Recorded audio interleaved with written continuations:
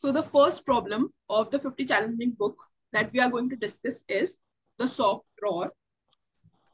So basically in this question we have a drawer जिसमें red socks है और black socks है और हम लोग two socks randomly pick कर रहे हैं and according to question अगर दोनों socks red हुए तो उसकी probability 1/2 के बराबर होनी चाहिए. So the first part says कि अगर ये condition true है तो कितने minimum number of socks होने चाहिए.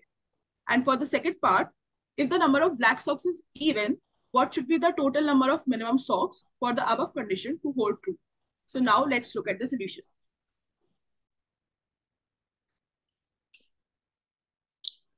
So इस question में let's assume that we have R red socks and B black socks. Now we will write the probability of P picking two red socks randomly.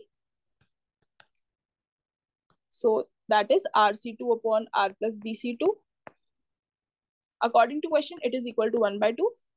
If we will simplify it, we will get R upon R plus B into R minus 1 upon R plus B minus 1 equal to 1/2. Now, this is one equation and we have two variables, R and B. So we will solve this by hit and trial method.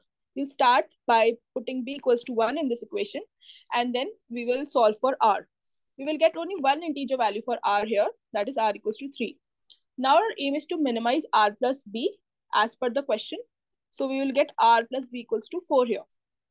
Now we will check for B equals to 2. We will get no integer solution for R.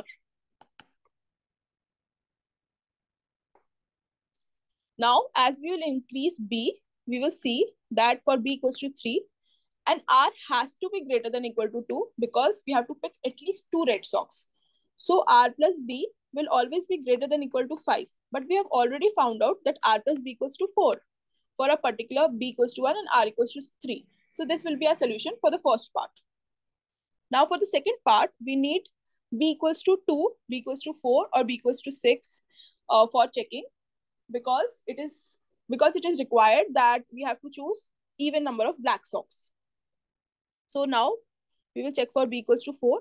We will see that we will get no integer solution for R. We'll check for B equals to 6. We'll get R equals to 15 as our integer solution. So this becomes the solution for the second part. Now there is another method that is given in the book. We will discuss that also.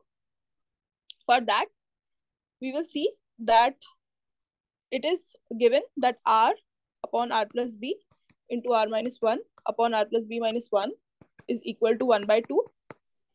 And according to number theory, R upon R plus B is greater than R minus 1 upon R plus B minus 1.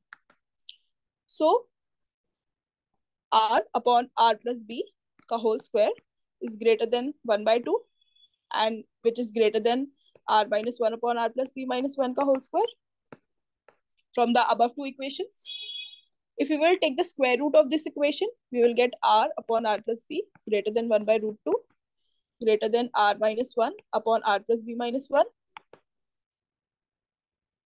If we will solve the first inequality, we will get R greater than √2 plus 1b. And if we will solve the second inequality, we will see that R is less than